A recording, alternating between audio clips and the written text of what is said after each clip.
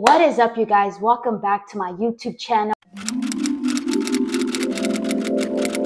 We are back with part 6 of surviving my childhood abuse.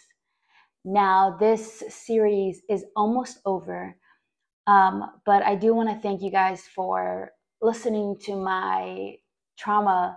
And though it doesn't get specific, and if you guys do want to read the specific parts on really what happened in my childhood trauma, because I know I was like, not too much details because we are on YouTube and we have to watch what we say. I will be writing my own book about my life, and it will get into details and things that really did go on, specific details. So if you do want to know the specific details, I will be writing a book. Not going to be out this year, but I will be working on my book this year and hopefully can get it out within the next 2 years, because it's going to be a long book to write and a lot of emotional turmoil while writing this book, because just talking about my story is also emotional. Before we get into my junior year, because I'm out and proud, I wanted to get back to being 13. I forgot to talk about this, but there was a time where my mom's best friend was over, and I didn't talk about this because I was like, should I talk about it? Whatever. My mom's best friend was over, and me and my mom had gotten in an argument. She was in the kitchen. She came out and she hit me with a spatula, then threw me on the floor and just started punching me in the face. And she was on top of me and just like basically fighting me like I was some girl on the streets. And she was like punching me over and over. I was covering my face. And she was just like, you really want to know what's up? Da, da, da. And I was like, stop. And I kept telling her to stop. Like, I'm your daughter. Like, I'm not your father. I kept telling her to stop because, my own mother has her own abuse as well. And she wouldn't stop. And I asked her friend for help. Her friend just stood there and watched. And she's like, can't help you. Yeah. There's also a time where, while I was 13, I didn't get into specifics because I was scared. I was in the shower, I was naked, and she waited till I got in the shower. The door was unlocked, and she went in there and she beat my ass with a belt while I was in the shower. When I tell you I ran, I looked like a flopping fish trying to get out that shower and run to my room. Yeah, but that happened. I don't even know why she went in the shower. Maybe I stood out too late, or like me and my siblings got into a fight or something. I really do not even remember why I got beat, honestly. I'll be honest. Anyways, those were just 2 little stories right there while I was 13. Now let's get back. We're going into junior year. I'm out and I'm proud, okay? I've had my experiences with some girls, you know what I'm saying? Now, this is around the time where junior year, I start just experimenting with things, Yes, I would get hit by my mom, and we would get in fights and arguments and stuff like that. But I was also, like I said, I got into smoking meth with one of the neighbors, and then started smoking weed. I started going out. That's the time where I started going out drinking, and my mom would buy me alcohol. I went to my first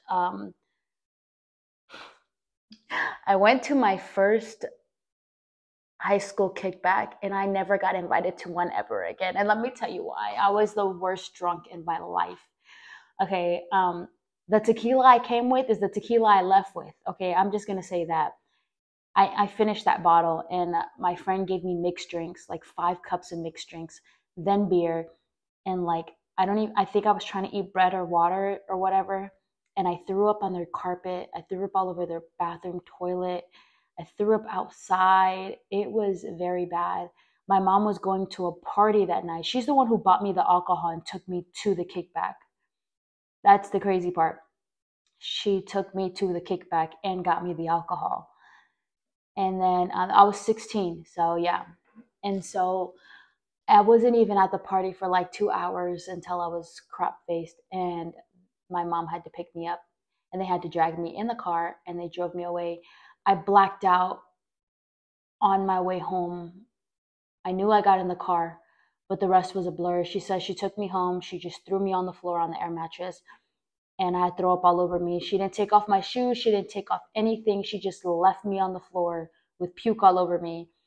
and left me home alone. My siblings weren't home. Nobody was home. She just left me in the house there.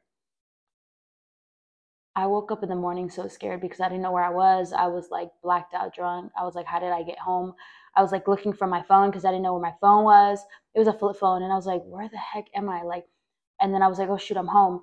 And I called her and I was like, where are you at? And she's like, oh, we're at my friend's house or whatever. I was like, how did I get home? She's like, I took you home.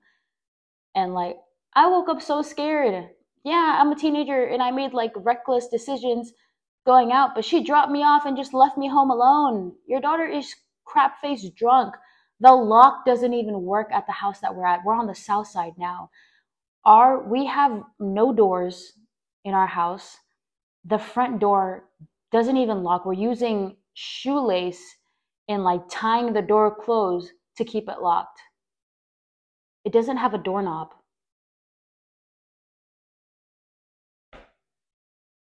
So I'm sitting here like, what the heck? Anyways, this is when we keep partying. I gotta go to my first this is around the time too, it was 2015. This is around the time when gay marriage was finally legalized and I was so excited. We went to Rainbow Pride and then I went to my friend's house and we hung out and then one of my friends had slept over around that time, and this is around the time where some stuff happened. And he was a grown man and he slept with my friend and I slept with my friend and things happened. I mean, I just didn't want him to touch me, but he was a family friend and he was a grown man. He was like 28 and we were 17 and 16. So yeah, stuff happened and we got drunk with a fireball, and me and her, and she kept trying to like add hints to me, and I was like, no, you do not really like me like that. And she was like, stop being scared. I was basically peer pressured into the things that we did that night. I didn't want to. I even told her I didn't want to. She's like, come on, stop being scary, like da da da, let's go, da da da. And then eventually my brother caught us in the bathroom and he snitched on us in the morning. And he only caught me and the girl though. He didn't catch the dude that was behind the girl. And so that happened and I got in trouble that next morning, and I had a hickey on my neck, and she told me that my friend needed to go home, and I was like, okay. So that happened. I'll get a deeper story into that. This is my junior year. I was, like I said, I was experimenting, and we were just doing all types of crazy stuff. Then into that year, we went to another. I got in a relationship with some girl for a month. And, like it literally lasted a month. It didn't even last a whole freaking. It was a month, and we broke up. And she said that she didn't like that I was too girly and that I needed to be more boyish. Like, why wasn't I more manly? Like, excuse me for being a girl. This is my and she was bisexual, but this is my first time ever. Like, I started like getting into relationship with girls, but this is where it started, and I hated the fact that just because I was dressing more masculine, that girls expected me to be more manly. Like, I am a woman, okay? I'm a woman getting with a woman. Please, let's be clear. I'm not one of those women who's like, oh, I'm a man 24/7. You know what I'm saying? No, I'm a girl. I'm a girl who likes girls. Period. When these clothes come off, I'm a whole woman, okay? So anyways, I kept partying with friends and like we would get drunk. Then I got in a relationship with a girl during my junior year, and this girl was my age, and that relationship was very abusive and toxic. She was also schizophrenic. It was like I was attracting versions of my mother. You know how you attract usually your parents or who you adapt or whatever. And she was very abusive. Even from the beginning, I knew she was like cheating, and I would catch the messages, and she would like manipulate and gaslight me and be like, oh no, you didn't see what you saw. And I was so easily manipulated because I was so young. So I was easily gaslit, easily manipulated. I've been getting through my whole life. So it's like, oh, okay, you know? And so she was like, I'm sorry. She's like, that's not what you mean. It was my ex, da, da, da, da. Like, I'm not talking to her. Now I want to be with you. And I was like, what? And I was like, I'm not going to deal with this cheating stuff. And I told her, I was like, I'm not going to deal with this cheating stuff. No, da da da da da. And then she like switched it up on me. I don't know what she said. I just know that like it didn't make no sense to me. But I remember, and then we would get into arguments and she would fight and we would break up and I would cry. And then she would tell me, I'll get back with you, but you got to beg for me. She would literally make me get on my knees and beg for her back. But we're the same age, so I can't really hold her accountable. But like, she would literally make me get on my knees and tell her, beg for me, and then I'll like take you back or whatever. And she would make me there, like sit on my knees and beg or whatever the hell it was. And her mom used to smoke us out. And like, her mom would smoke, right? Her mom used to sell as well. And her mom would smoke us out or whatever. I remember her mom would also sell, and then she would tell me like, "You want to help, like because we need money or whatever." And I was like, "Yeah." You know me, I'm a person like I don't care like if we gotta make money, if I gotta help you, if I'm staying with you and I gotta help you with money and stuff like that. Like okay, I I would sell. This is a time where I had moved into after my junior year during like during the summer of my going into my senior year. I had moved in with her and it got really abusive. Like she would hit me. I caught her cheating during that summer or whatever. And I was going to leave her and she begged for me. She got on her knees and it was so really weird and awkward because she was so abusive. She's also punched me in my face and like pushed me and shoved me like on the ground. And like I shoved her back to get her off of me, like, yo, get off of me. And she punched me and like she was scared I was gonna hit her. And I was like, I'm not gonna hit you, just please move. And I would try to walk away and grab some space because like I can't believe someone that I really cared about or loved at the time really just put their hands on me. And so um she like really punched me in my face. That's crazy. I came up, whew, I should have left right there and then. No, I should have fought her, but I didn't. I fought her at the end of our relationship. I finally hit her back. I got my lick back. Okay, not gonna lie, I got my lick back. It was very toxic, very abusive, but I was holding in all that anger and holding in all that resentment that during the last straw, I just exploded. It was like this fire within me who was like, I'm coming in for all my licks, every single one. I didn't care. She cheated on me around like 14 times, y'all. And we were like, we were on and off. Like she would break up with me, and then she would like, then we would pretend to be together. We were not together. And while she was cheating on me, I brought this girl. I texted this girl because we weren't together, but she got jealous. She knew something was up. She got jealous. This girl took me to the where did she take me? To the 13th floor, and I was telling her this girl how much like abusive like my ex was, or the current girl I was talking to, or whatever, or the girl that I was living with, but we were exes or whatever. And she's like, you don't deserve to go through that. Like, and she had the same birthday as the girl that I was with, so it was crazy. But like I said, it was abusive. Her mom would make me like we like sell pre rolls at school 16, you know what I'm saying? Pre-rolls. I just turned 17, so I'm in my senior year. I'm selling pre-rolls at school. I grabbed some like this girl. She was an adult though. She didn't know that I was like only 17 and she was like 19 or 20. And so yeah, me and her hung out. She flirted with me and I just felt awkward because I didn't like I yeah, I wasn't with my ex, but like feeling like I was like flirting with someone else and had someone else at home just did not sit right with me at all whatsoever. So I was like very awkwarded out and I was just like, I don't think I can do this. Like, I don't think I could go through with this because this girl kept flirting with me and like she would send me videos and I would like, I was hesitant. Like, I was feeling the girl, but I was like, no, I don't feel good about this. Like, I just don't feel good about this. So I just blocked the girl and just moved on with my life.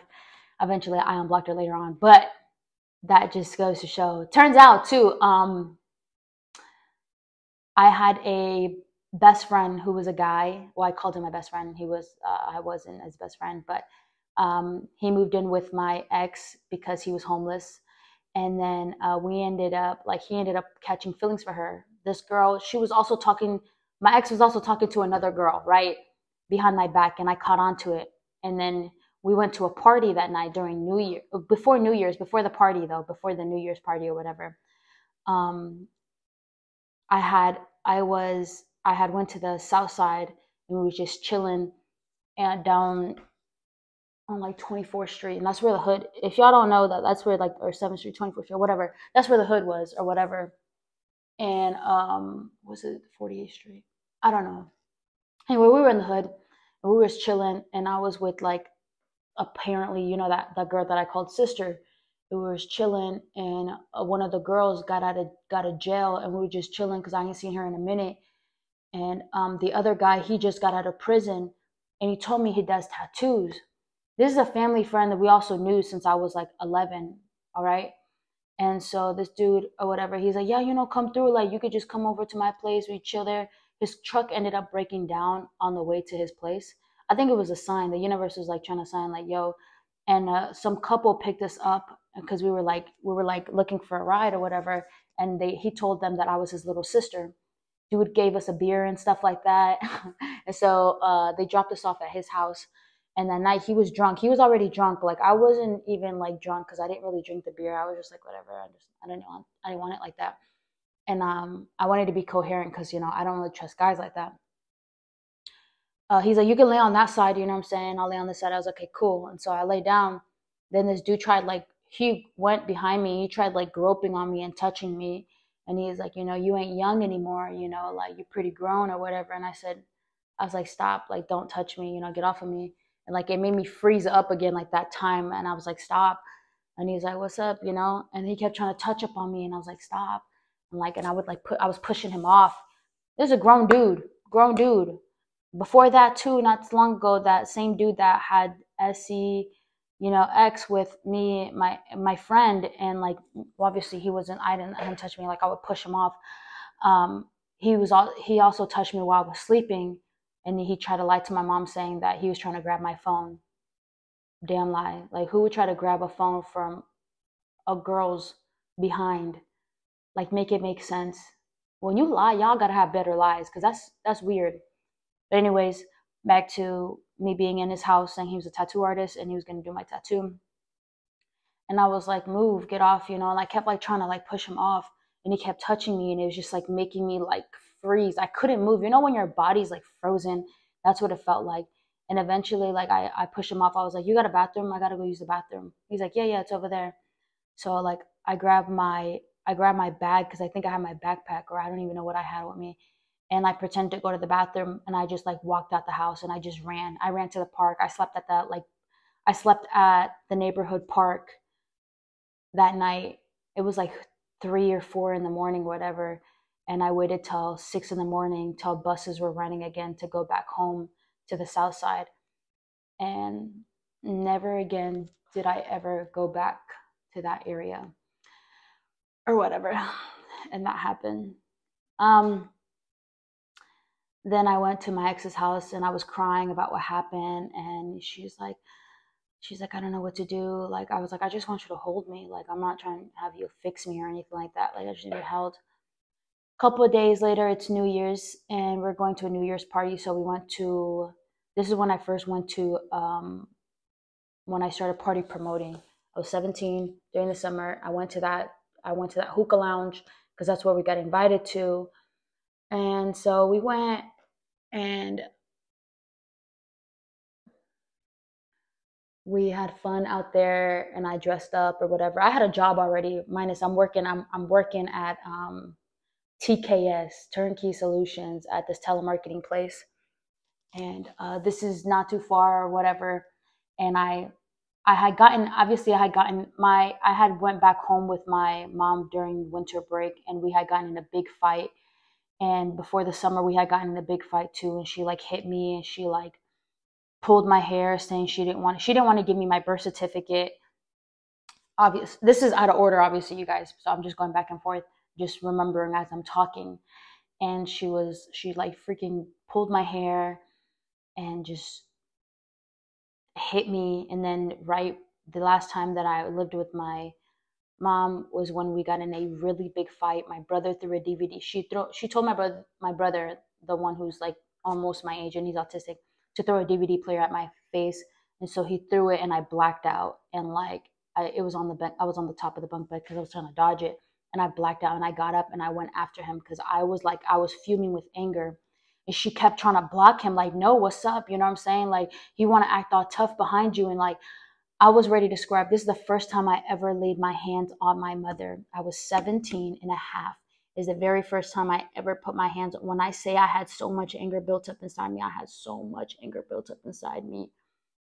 Is my first time ever putting my hands. I punched my mom in the stomach. That's the worst that it got. But I wanted to do way worse. Like, I imagine like how people built up this anger of their parents, and I did. I had this anger built up, and I just went in and I just hit her. And I hit her once, but I kept pushing her. But like, I hit her once and she like hit me back or whatever. I didn't care, and she like dragged me by my hair. I don't care. I got my hit and whatever. And I walked out. She's like, don't ever come back or I'm calling the police. So she kicked me out and told me to never come back or she's going to call the police. So I went across the street with the neighbors. But the neighbor was a crackhead too. We were on the south side. The neighbor was a crackhead. And she told me to go. Like, she said she'll let me stay here. So my ex's mom picked me up, and my ex's mom said if she ever puts her hands on me again, that she was going to beat my mom's ASS or whatever. So that stuff happened. I'm back at my ex's house. Well, we're at the time we were like, I don't know what we were, but we acted like we were together. And she was trying to make up for the fact that she's been cheating on me. And the best friend that she was talking to, she was actually like dating. And her little sister would tell on her and was like, Mary, like she's talking to other people. And I was like, really? What did you hear? And the little sister, she loved me. She loved me. Like, I took care of her and everything. We were also raising a baby together. And while we were together, that being abusive, we were raising a baby together who was her sister's. Me and her sister we also did meth together because her sister was a drug addict, and she offered me some, and so I did some because I was trying to like get her to open up about what she was doing, because she was trying to take her baby back. But I was like, is she doing drugs? So I did it with her once, and I wanted to see if she was still doing it, because I wasn't going to let her take the baby that we've been raising or whatever. So I'm also being a parent at this time, raising somebody else's child with another girl who's abusive. I didn't like how she would hit the baby either. And like, it was bad. It was all bad. It was all freaking toxic in every shape, way, or form. So we're in this abusive relationship. It's New Year's. She leaves me at the club. The girl that picks her up, she tells me, I don't want you to call me baby. I don't want you to hold me. I don't want you to sit. I'm not going to sit on your lap. Don't touch me. Don't call me baby. My friend doesn't like that. And I was like, what the hell? What do you mean your friend doesn't like that? I was like, are you kidding me? Apparently this friend is the one that she was talking to. And yeah. And I was like, you know what, whatever. So she left me at the party, and I was crying, and I was like, are you really going to leave me here? Like, are you kidding me, babe? And I was just like telling her, and she's like, why? She's like, stop calling me babe. Like, why are you calling me babe? Like, da da da da. And she's like, just leave her. And she really just left me there. I was like, whatever. I cried. I called my family friend that we stood with, and I had her husband pick me up, and they took me to the house, and I grabbed all my stuff. And I was like, I'm never going back here again. So like, I left. We were broken up for like, I think 2 weeks, and I was still working. And then we got back together. And that's when my ex-best friend announced that he had feelings for her. And he, like, around that night on New Year's, after she left me at the party, after that date, like, he was living with her. And I went and I was like, are you serious? Like, you see what the hell we're going through, and you're just going to out and burst that? He's like, I know, like, she never gave me no type of sign, but like, I'm having feelings for her, whatever. I was like, bro, you're weird. You're freaking weird. Like, I offer you a hand, and like, you do this, like, you're foul for that. And so like, that happened. And so we're not together, whatever. And then we ended up getting back together 2 more weeks later, after I cried, bawled my eyes out. And then I don't believe her. Like, I don't believe that she's being loyal or whatever. I make a fake Instagram account, because this time I'm toxic at this point. Like, I'm beyond toxic. I make a fake Instagram account. I message her from it, and I holler at her, and I flirt with her, and she says she's with this rapper from Wisconsin or whatever like that. And I'm like, you ought to be out your mother mind. And I text her, and I was like, are you serious? You're with a rapper for da da da. And like, after she admitted whatever, like, what she was flirting, and I wanted all the proof. After I have all the proof, because I had proof before. But after I have the proof now, now this is the time that I explode. I get to work. I'm heated. I'm talking to my friends. I was like, I'm about to beat this, da da da da da. And I was like, I was just so angry. I had so much anger built up inside me, so much anger built up in general from everything. And it wasn't just her, it was just all these things that I've put myself through that like I went through, like is all coming up. And I feel this anger, this hate. And I was like, I'm gonna beat her ASS or whatever. I called her and I was like, shut up. And then she called me a BITCH, and she told me, what's up, run up, whatever, you ain't gonna do nothing. She told me I wasn't about it. And I said, you know what? All right, watch when I pull up. She thought I was lying. She thought I wasn't gonna pull up or whatever.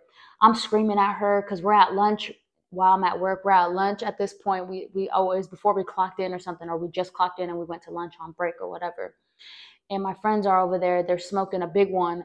And I told them, and they're like, come here. And they told me they hit a couple, whatever hits, I need to calm down or whatever. I was like, I'm about to fight her. So I told one of the homies, I was like, yo, anybody can take me to our house. I told them, look, I even told them I'll pay them when I get paid. I'll give them gas. I ain't got gas right now, but I'll pay them when I get paid. And he's like, I got you. One of the dudes, he was a real one too. He drove me all the way to Avondale. We was all up in Phoenix.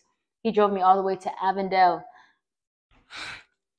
just to beat my ex's ASS. Dude drove all the way down there, and I was lit. I was lit. Okay, I'm not gonna lie. I was pretty high. I was slow than a mofo. But when we got there, she didn't know I was gonna come. I knocked on the door. We were it was her trailer or whatever. We knocked on the door. Listen, if I describe the details, I fought her. I fought her brother, and because her brother was down. He just got out of jail as well. Her brother was down there, and so was my ex-best friend. I fought all three of them while being lit. Okay. If you want to know the fighting story, I'll tell y'all the fighting story, but in a different video. So that happened. I beat her up like it was over. We were done. I got domestic, and her mom tried to threaten, saying that she was gonna call the cops. I said, call the cops. Tell them please call the cops. And I told them if she calls the cops, I was gonna tell them how she sells da da da da, and how she has a kid here who's supposed to be in CPS custody or whatever. I didn't care at this point. I'm gonna use all, you know what I'm saying? You wanna do me dirty, I'm gonna do you dirty, because I've been paying your bills too, man. I've been handing you money. Like, I'm a teenager and I'm handing you money to help you with your bills. I'm paying your daughter's stuff, da da da da da. So I was really pissed. I was on fire. Like, and like like I saw how her mom would call me a B word behind my back, and I would see their text messages, like, and then would try to be all nice to me in front of my face. Like, no, like, that's weird. You get what I'm saying? I don't care what type of stuff that we were on, but like, you pretended to be nice in my face and then talk crap behind my back. I don't play that. Like, that was not me. And back then I was such in a toxic place. I was so hurt. I was so like, I had been through so much. Like, I just keep going through things and I'm like, dang, you know what I'm saying? I'm still 17 and a half. And it's around February. Yeah, I'm living with a family friend. Um, I was paying them some money while I was working, but they told me if I was failing my classes and I didn't, that I could just not pay them. I didn't have to have a job. They just wanted me to graduate. They really tried to push me to graduate. Because I was failing my classes. Okay. After that breakup, I was in such a toxic mindset. I was talking to different girls. I talked back to that girl that I stopped talking to, who took me to the 13th floor. Stuff happened with her. I'm partying every weekend. I'm doing party promotions. My friend who's at school, he was supposed to be my best friend. He got me, and this is when the addiction is bad. I'm smoking, I'm drinking, and my friend offers me, because I keep being late in the first period. I'm tired. I told him, like, yo, I can't stay up. Like, I'm working and going to school. Like, how am I going to make this work? And he's like, I got something for you. He introduces me to cocaine. This was a start of something very dangerous. Cocaine was my very first drug that I have ever been extremely addicted to. It was a very addictive drug. Um, he's like, we'll go when you get a paycheck, we'll go half on a like on an 8 ball. So we did, and we would skip during class, and we would meet in the theater room or something. And he was like, hey yo, you want to meet in the theater room and hit a couple bumps or whatever? And I was like, yo, I'm down. So we would go throughout the school, and we'll like hit it back and forth, and we would do it all the time in school, and he would carry it on him. And then one time, like I had him like just like cut it in half, so I had some and he had some or whatever. And we just will buy every time we ran out, we'll buy more or whatever. He also did at home tattoos, so he did some of my tattoos. And so like I started getting my grades up. This is around the time where even things got worse. If you couldn't think about anything worse, remember I told you I had my foster dad, who was an amazing foster dad. And I would spend time with him. We would spend quality time, and we spent Christmas together as well. During this time, as I was partying, doing all this stuff, I call him because it's my last concert. My senior year, I'm having my last choir concert. I'm trying to apply to have my own vocal or whatever. I have my own solo during my senior year, and he was like, and I called him and I said, hey dad, I called him the night before anything happened. I said, hey dad, I'm having my last concert. I really want you to come. It's on Monday. He died with 4 days right before my final concert. And I asked him or if he can make it to my graduation in the concert that I was having. And I was like, hey dad, I was like, I'm calling, I'm leaving a message. Like, I love you. I know he was at work. I love you. I just want to let you know that I'm having a concert. He didn't call me that night. No, it was on the night. Actually, it was on the night that he was killed by a hit and run that I called him and left a message. And I was called the next day by my stepmom, his wife, and she was crying. It was her best friend, and she was crying. Her best friend was like, hey, is this the right time or whatever? And I was like, what do you mean? And I was like, where's my dad? Because she's calling me from my dad's phone. I was like, where's my dad? And she's like, he's gone. I said, haha, like that's like I was just like, I wasn't so shocked, and I was like, haha, that's very funny. Like, stop playing with me. And I was like, where's my dad? And he's like, no, honey.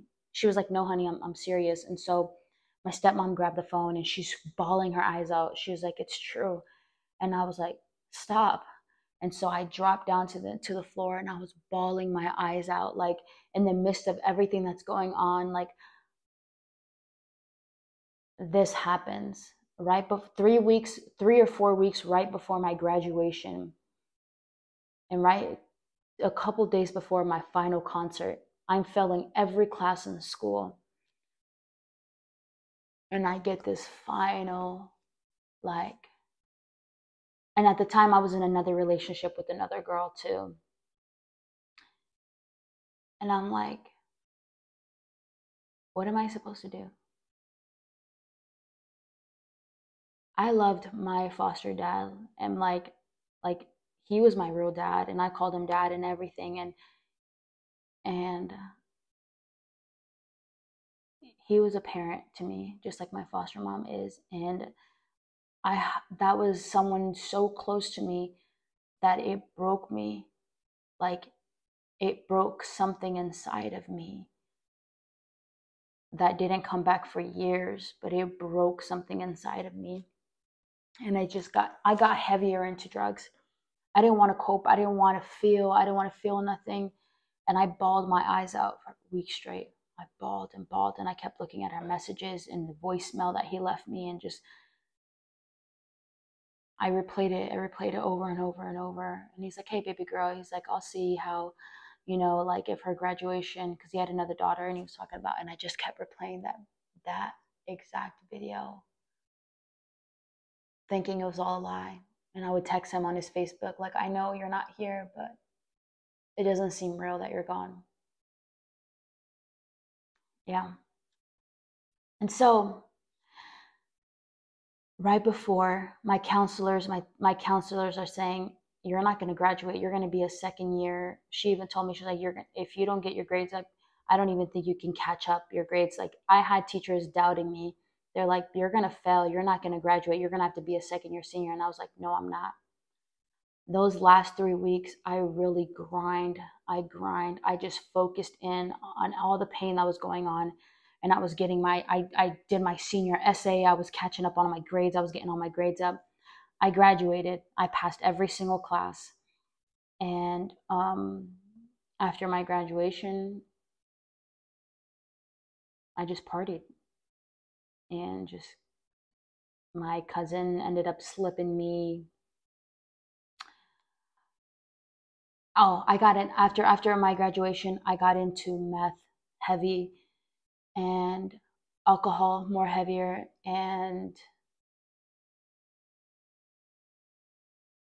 my cousin has slipped me black tar heroin, and he was trying to say, oh, I wouldn't give you nothing that's gonna hurt you, but like, me and him just got done smoking meth and drinking a 211 and walking freaking 6 miles, and then he slipped me some black tar heroin.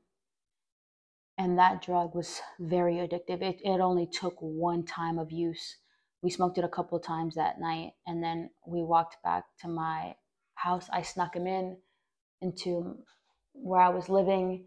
And that night after he left, I was going through withdrawals so bad that I was like shaking, and I had to lock myself in the room because I didn't know what he gave me, and I didn't look it up because I just was like trusting him.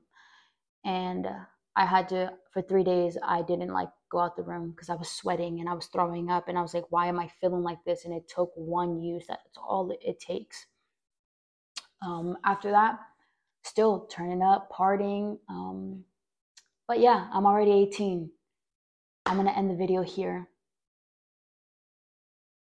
There was a lot that happened within that 2 years, a lot. I only got into some things because, we're